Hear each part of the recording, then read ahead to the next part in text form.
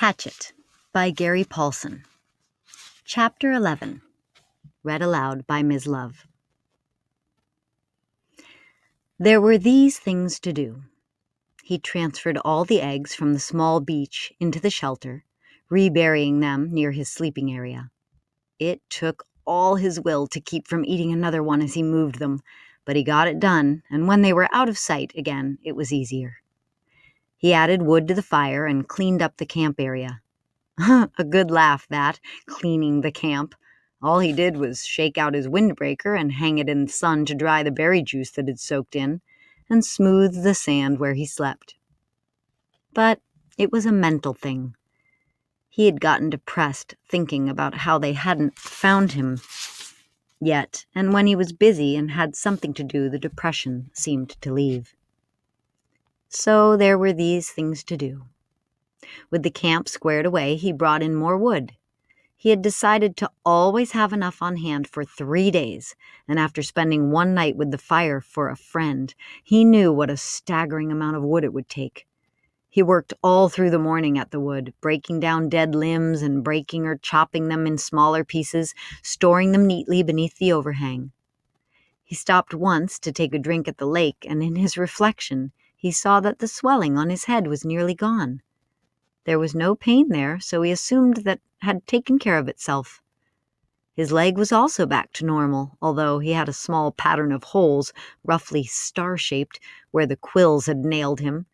And while he was standing at the lake shore taking stock, he noticed that his body was changing. He had never been fat, but he had been slightly heavy with a little extra weight just above his belt at the sides. This was completely gone, and his stomach had caved into the hunger, and the sun had cooked him past burning, so he was tanning, and with the smoke from the fire, his face was starting to look like leather. But perhaps more than his body was the change in his mind, or in the way he was becoming. I am not the same, he thought.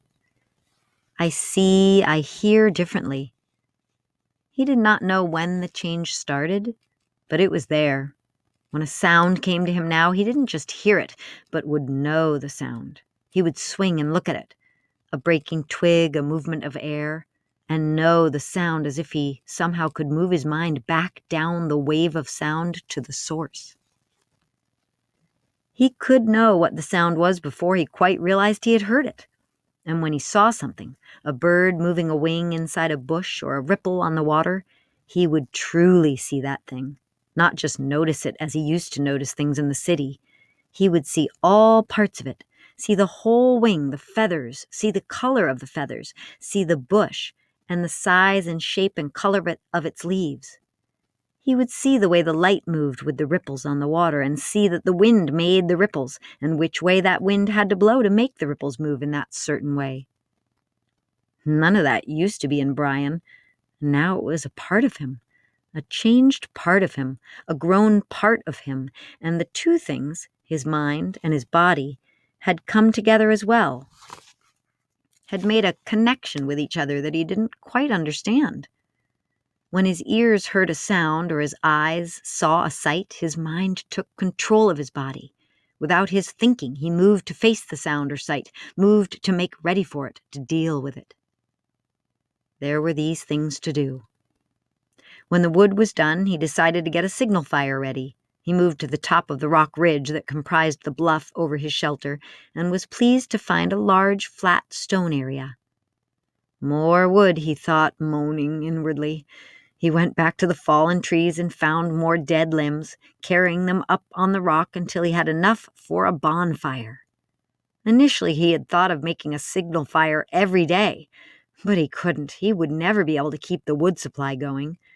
So while he was working, he decided to have the fire ready, and if he heard an engine or even thought he heard a plane engine, he would run up with a burning limb and set off the signal fire. Things to do. At the last trip to the top of the stone bluff with wood, he stopped, sat on the point overlooking the lake, and rested. The lake lay before him, 20 or so feet below, and he had not seen it this way since he had come in with the plane. Remembering the crash, he had a moment of fear, a breath-tightening little rip of terror. But it passed, and he was quickly caught up in the beauty of the scenery. It was so incredibly beautiful that it was almost unreal. From his height, he could see not just the lake, but across part of the forest, a green carpet, and it was full of life. Birds, insects, there was a constant hum and song. At the other end of the bottom of the L, there was another large rock sticking out over the water, and on top of the rock, a snaggly pine had somehow found food and grown, bent and gnarled. Sitting on one limb was a blue bird with a crest and a sharp beak. A kingfisher, he thought. He thought of a picture he had seen once, which left the branch while he watched and dove into the water. It emerged a split part of a second later. In its mouth was a small fish, wriggling silver in the sun. It took the fish to a limb, juggled it twice, and swallowed it whole. Fish. Of course, he thought. There were fish in the lake, and they were food, and if a bird could do it. He scrambled down the side of the bluff and trotted to the edge of the lake, looking down into the water. Somehow, it had never occurred to him to look inside the water, only at the surface. The sun was flashing back up into his eyes, and he moved off to the side and took his shoes off and waded out 15 feet. Then he turned and stood still, with the sun at his back, and studied the water again. It was, he saw after a moment, literally packed with life. Small fish swam everywhere, some narrow and long, some round, most of them 3 or 4 inches long, some a bit larger, and many smaller. There was a patch of mud off to the side leading into deeper water, and he could see old clam shells there, so there must be clams. As he watched, a crayfish, looking like a tiny lobster, left one of the empty clam shells and went to another looking for something to eat, digging with its claws. While he stood, some of the small roundish fish came quite close to his legs, and he tensed, got ready, and made a wild stab at grabbing one of them. They exploded away in 100 flicks of quick light, so fast that he had no hope of catching them that way. But they soon came back, seemed to be curious about him, and as he walked from the water, he tried to think of a way to use that curiosity to catch them. He had no hooks or string, but if he could somehow lure them into the shallows and make a spear, a small fish spear, he might be able to strike fast enough to get one. He would have to find the right kind of wood, slim and straight. He had seen some willows up along the lake that might work, and he could use the hatchet to sharpen it and shape it while he was sitting by the fire tonight. And that brought up the fire, which he had to feed again. He looked at the sun and saw it was getting late in the afternoon, and when he thought of how late it was, he thought that he ought to reward all his work with another egg, and that made him think that some kind of dessert would be nice.